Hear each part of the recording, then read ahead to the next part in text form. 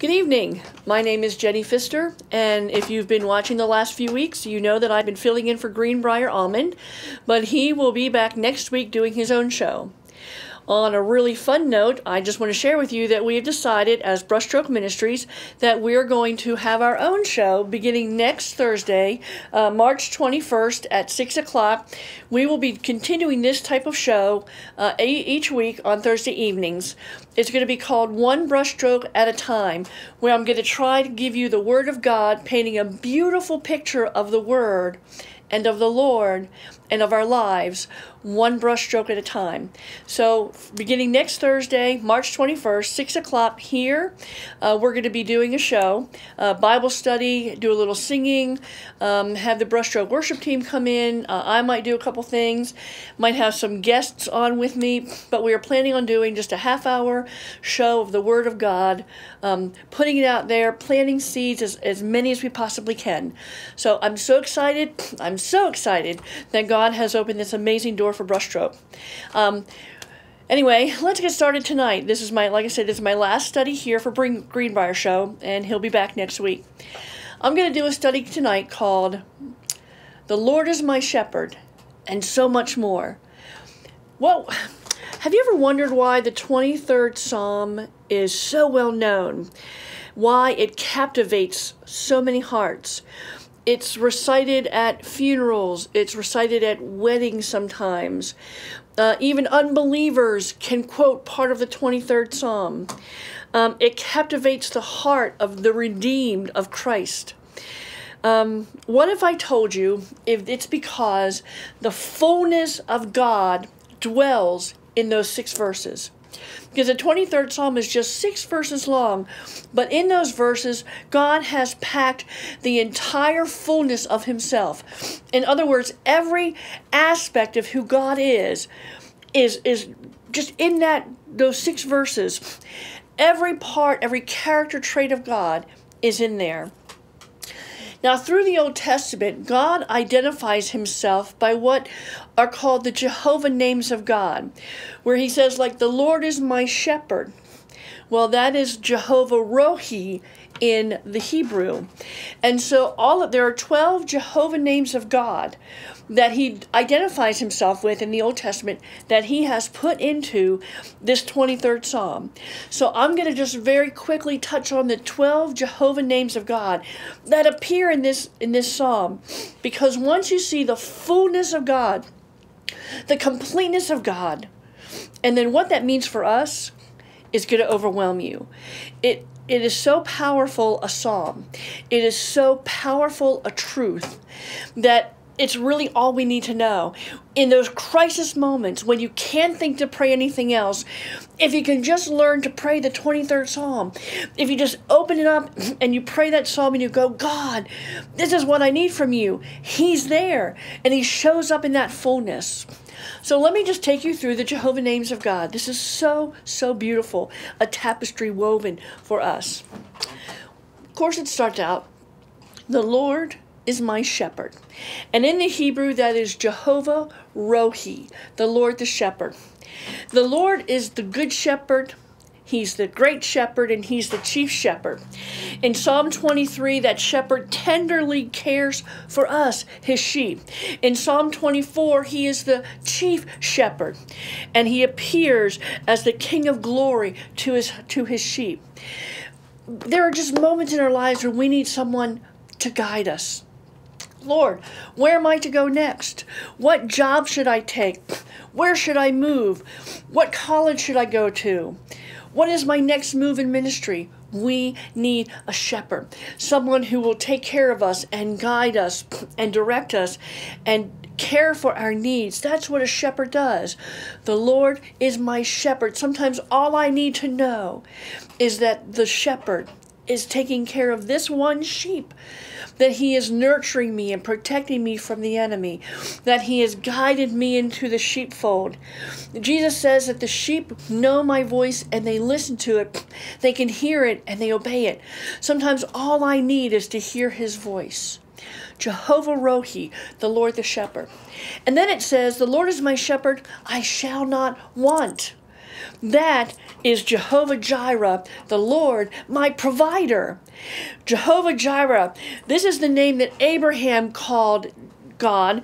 And you remember the story when Abraham went to sacrifice his son Isaac, and God provided a ram in the thistle bushes, and Abraham said, "Oh, this is my God, the Jehovah Jireh, who has provided what I've needed." Sometimes all I need is for God to show me his provision. You know, it says in the New Testament in Philippians that God will supply all of my needs according to his riches and glory in Christ Jesus.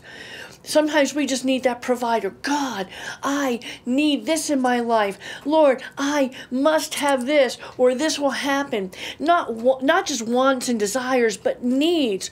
He is the Jehovah Rapha, the Jehovah Jireh, the Lord, the provider.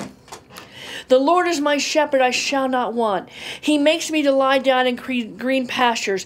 He restores, and he leads me beside still waters. Jehovah Shalom, the God of peace. We live in turbulent times with turbulent waters, whirlwinds and storms that sweep through our lives, and there are moments that we just need the calmness and stillness of our Jehovah Shalom, the God of peace. The book of Ephesians says that our feet are shod with the preparation of the gospel of peace. In other words, we walk with peace. And it says that the God of peace will soon crush Satan under our feet. Sometimes we just have to have the enemy set aside, departed from us, so that we can just lay down beside the still waters. Jehovah Rapha, Rohi, the Lord, the shepherd. Jehovah Jireh, the Lord my provider, and Jehovah Shalom, the Lord my peace. It says he restores my soul.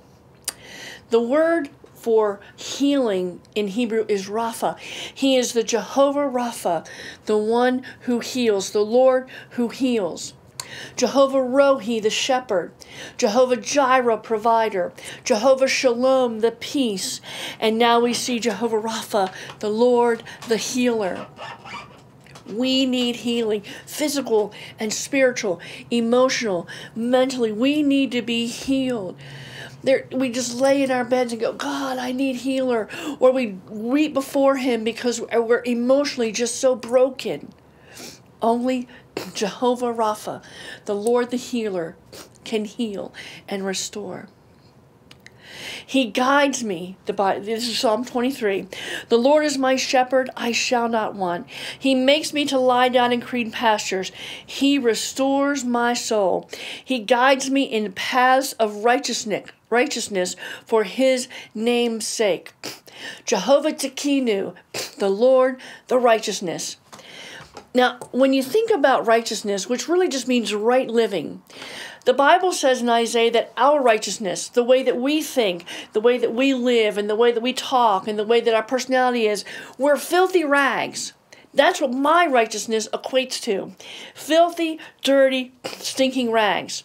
In other words, take a rag, go clean a bathroom, go clean your kitchen. With one rag, take that rag, put it in a plastic bag, and stick it in your backyard outside for 3 or 4 days in the blinding sun. And then take that rag out and look at it all yucky and dirty and moldy and stinky and smelly. And God says that's what your righteousness, my righteousness, looks like. But he says that his righteousness is a beautiful, white, clean, and bright robe. And so when he says that he restores my soul and he guides me in the path of righteousness for his name's sake, what he's saying is he guides me in the right way, right living, right talking, right acting, right works, right thinking. That's what his righteousness does. As Jehovah Tzidkenu, he is leading me in the paths of righteousness. I don't have to think about what my righteousness is like. I just have to be concerned with his righteousness. And how the Bible says he wraps me in the white robe of righteousness. That's who I am in him, and that's who he is to me. Jehovah Rohi, Jehovah Jireh, Jehovah Shalom, Jehovah Rapha, and Jehovah Tzidkenu. So far, the fullness of God. So the Lord is my shepherd, I shall not want. He makes me to lie in green pastures. He leads me beside still waters. He restores my soul. He guides me in the paths of righteousness for his name's sake. And even though I walk through the valley of the shadow of death, I will fear no evil, because you are with me. The word there is Jehovah Shammah, the Lord who is here. The Lord who is here. That is so powerful. If I have someone in the hospital and I'm there praying for them, he's the Jehovah Shammah. He's here. If I'm in my house, he's Shammah, here. If I'm in my car, he is Shammah, here. If I'm in my office, he's Shammah, here. If I'm at work, he's Shammah. Wherever I am, he is the Jehovah Shammah, the one who is here. Not there, not over there, or just here. He is the one who is here, right here for us. That is so powerful. Because sometimes I feel like I walk through the valley of the shadow of death, but I'm not supposed to fear evil. I don't mean death in the physical sense, but when dreams die or emotions die or they're broken and they need resurrected, they've died, that's when God comes and says, but listen, I am the Jehovah Shammah, the one who's here for you. I will never leave you or forsake you, Jesus says. I will be with you always, even to the end of the age.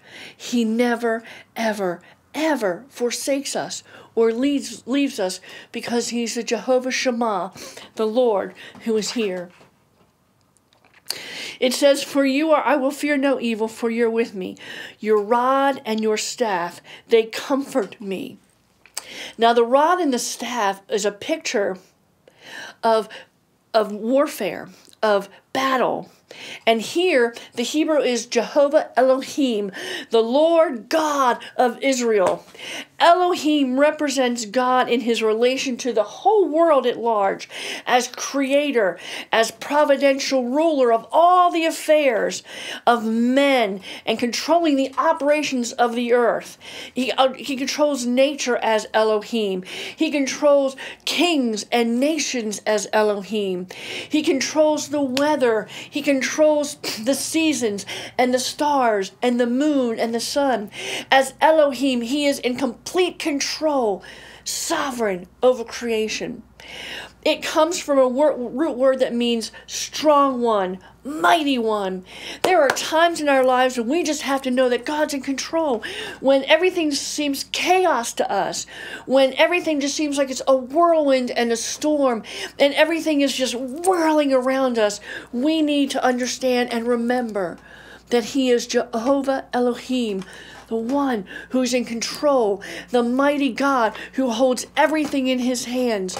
Some days all I need to know is God is on his throne, because that's all I have, is that knowledge that my sovereign God is controlling all things around me.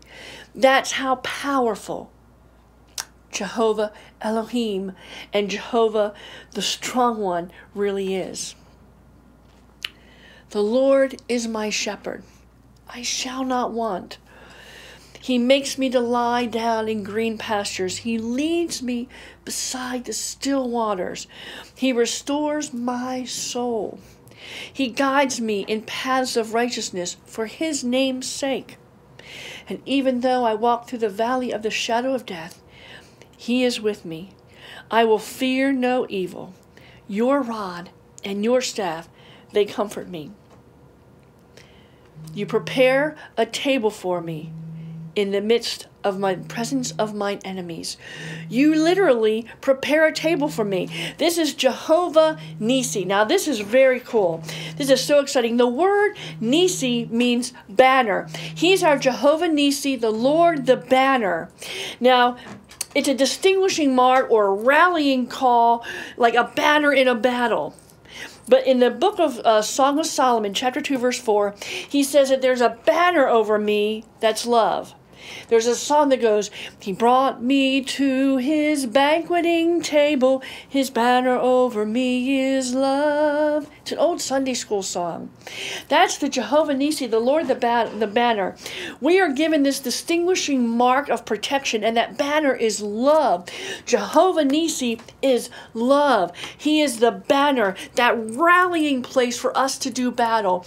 It is the banner that says that I'm over you with love. I'm protecting you with my love. I am enveloping you in my love. That's what it means to have a Jehovah Nissi, the Lord, the banner over us. There is a banner over his banqueting table. Listen to what it says. You prepare a table for me. A table for me in the presence of mine enemies. This is the picture. As the Jehovah Nissi, we are face to face. We can be face to face with an enemy. We can have the opposing forces of evil before us. And God says, here's what I'm going to do for you. I'm going to put a table out. I'm going to put a beautiful banquet on that table. I'm going to let you sit at that table. And then I'm going to put a banner as Jehovah Nissi over your head, as in Song of Solomon chapter 2. That says love. So when the enemy looks at you, or when the enemy comes against you, here's what he sees. He sees that I've taken care of you, that I've given everything you need on this banquet table, to be full, to be fed, to be nourished. And all the while, love hangs over me. Love is the banner that rallies me to battle on against the enemy. That banner, that Jehovah Nissi, that love is what conquers and battles the enemy. Of course, it was the Savior's absolute unconditional love that went to the cross for me, that fought the final battle for me over sin, death, hell, and the grave. Hallelujah. That he did that for me, and he did it for you. He has this banner over you. Love, love bestowed upon you. Unconditional, redeeming love that says no matter what your enemies do, I've got your provision. I've got a rallying place for you to come. Now we know that standard became the cross. We know that rallying place for us became the cross. And God says, if you lift Jesus unto me, amazing things can happen because he's Jehovah Nissi, the Lord the banner. It says, your rod and staff, they comfort me. You prepare a table for me in the presence of my enemies. You've anointed my head with oil. When we are anointed, it means that we have been specially equipped, set aside, set apart, sanctified for his good work. And the word here is Mekedesh, which means anointed, the God of the sanctifier, the Lord the sanctifier. Oh, wait, I missed one. Jehovah Shaphat, the Lord the judge. I forgot to say this. Remember when he put us a table, the banquet table before us, in the presence of our enemies? He is Jehovah Shaphat, the Lord the judge. You see, it's God who judges the enemies, not us. As the judge, he has judged the right, the wrong, the righteous from the unrighteous, the believer from the unbeliever, the sheep from the goats. He has judged that, and he will judge our enemies. I don't have to do that. He is the Jehovah Shaphat, the Lord, the judge, that God has already judged for us. Mekedesh, the Lord the sanctifier.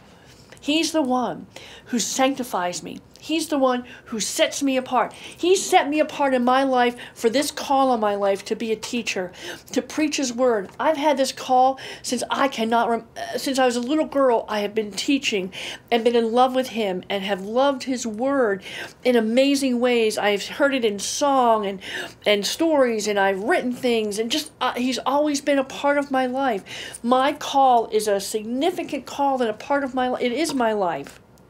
And he set me aside. But that doesn't mean he doesn't set everybody else aside.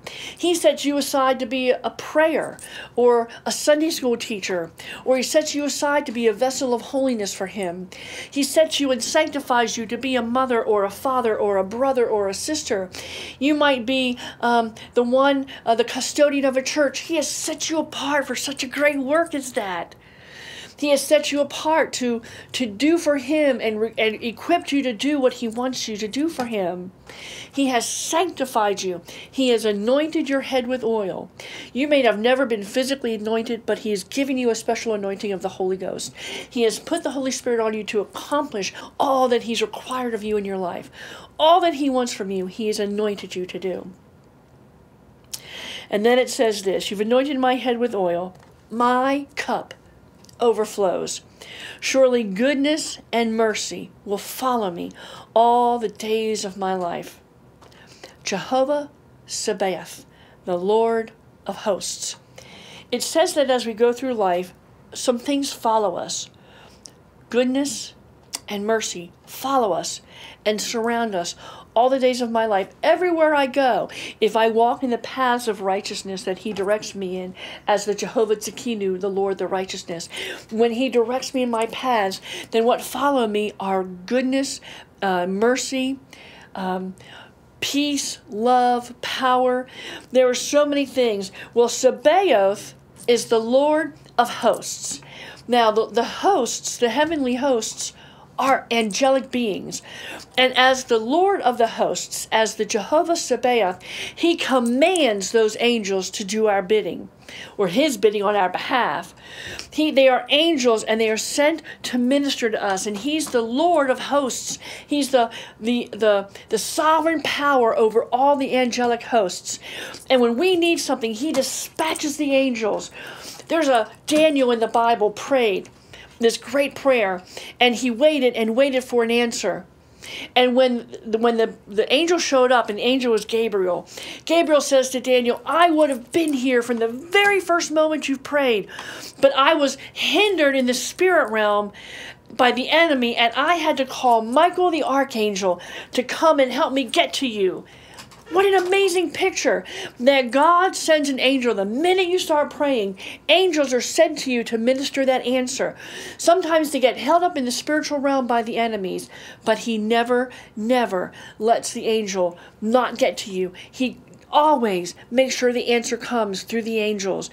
Even if it takes 2 or 3 to get the answer to you, he will get that ministering spirit, that ministering angel to you as the Jehovah Sabaoth, the Lord of hosts. That's what he promises to do.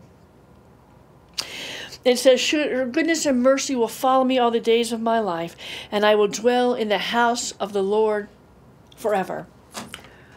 It says, a man shall leave his mother, and a woman shall leave her home. As the bride of Christ, all of us who are the redeemed church, the bride of Christ, are going to go dwell in his house forever. The bridegroom, Jesus. We are his bride, and he is the bridegroom. And we're going to go dwell in his house forever because he is the Jehovah Ishi, the Lord, the husband. Did you know that Jeremiah chapter 3 says that he's married to the backslider? I love that he's married to the backslider. The New Testament says that we are his bride, the bride of Christ, and that Jesus is our bridegroom. He is our Jehovah Ishi, the Lord, the husband. Now, as husband, he protects, he takes care of, he honors and nurtures and cherishes. He supplies the need. He does all those things that a husband should do for a wife. And that's our Ishi. Whether you're a woman or a man or a teenager or a child, you are married to him if you're the redeemed bride of Christ. You belong to him, and he is our Jehovah Ishi, the Lord, the husband. So let me do it this way.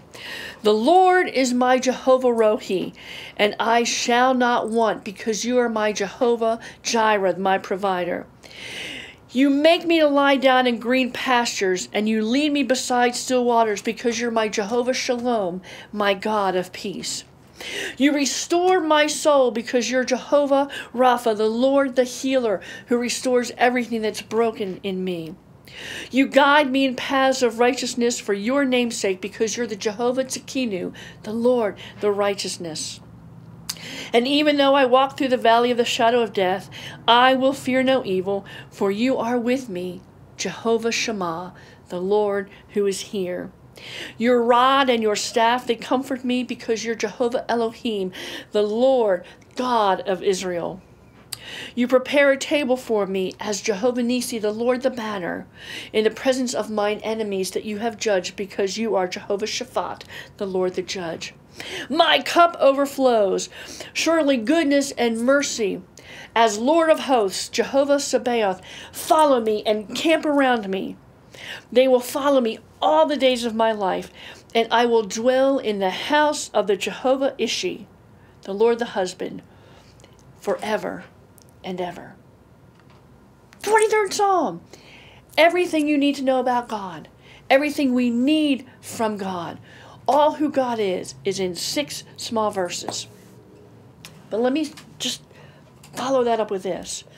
Colossians chapter 2 verse 9 says that for in him, Jesus, all of the fullness of the deity dwells. In other words, when Jesus came to this earth, he became the fulfillment of Psalm 23. All the fullness of who God was in Psalm 23 is now completely filled by Jesus. He has it all in him. He is the fullness of the 23rd Psalm. But here's what it says then in John chapter 1, verse 16. Remember, Colossians 2:9 says that Jesus, all the fullness of the 23rd Psalm, is now in Jesus. Everything that God said he was to Israel in the Old Testament, Jesus has now come to be fulfilled in the New. And all the fullness of the deity dwells within him.